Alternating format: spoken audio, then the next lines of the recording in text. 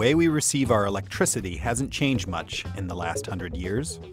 A coal, nuclear, or hydropower plant sends electricity through transmission lines to substations and on to transformers.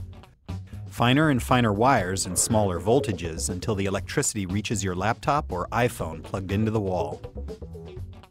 It's just-in-time manufacturing taken to the extreme. Since electricity travels close to the speed of light, every kilowatt must be used the instant it's created. For utilities, this means balancing a heavy load, trying to match the supply of electricity perfectly and nearly instantly with demand. When demand outpaces supply, everything goes dark, a blackout. Hence the need for spinning reserves, backup power plants that pump electricity into the system at a moment's notice. Keeping these plants online is the most expensive part of your power bill and wastes fuels like natural gas. But since the 1980s, the power grid has been getting smarter. Utilities began putting sensors in places that use a lot of electricity, like factories. These sensors send back real-time data about energy use, giving utilities a heads up on the demand side of the equation. As sensors become cheaper and cheaper, and technologies like the internet and wireless communication become widespread, utilities are adding more and more sophisticated sensors to the grid.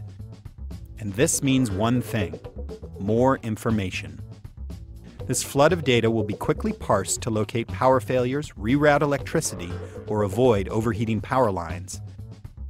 That means utility companies can stop relying on grandma to let them know the power's out. It also means they can better deal with power line failures like the one that blacked out the northeastern US in 2003. Within the next decade, sensors are likely to be everywhere.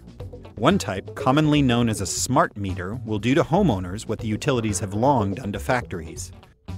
Two-way communication will give both utilities and customers better information about who's using what and when. It could even let utilities do things like temporarily turn off a smart appliance in your home to help avert a blackout.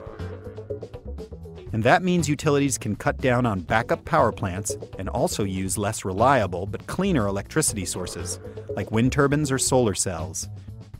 In a world where energy needs to be cleaner, that just seems smart.